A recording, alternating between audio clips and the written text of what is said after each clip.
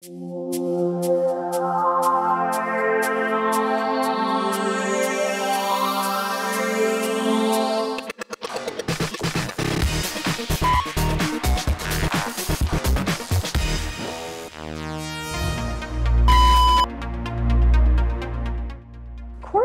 online can also be personalized because they allow the instructor to engage with students in very different ways.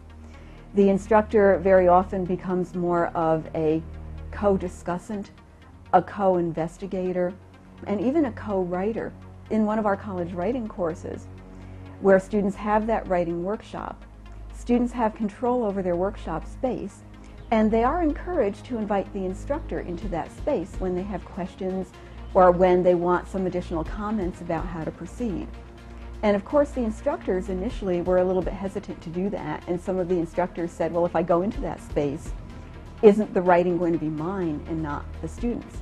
But they've found out that working as a co-writer in an actual workshop space with a student really is the way writing happens best.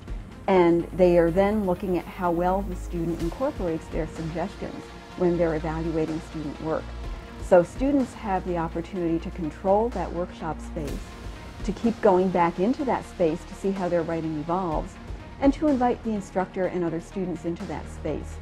So again, this can be a very, very personalized medium with students progressing at their own speed and getting feedback from others.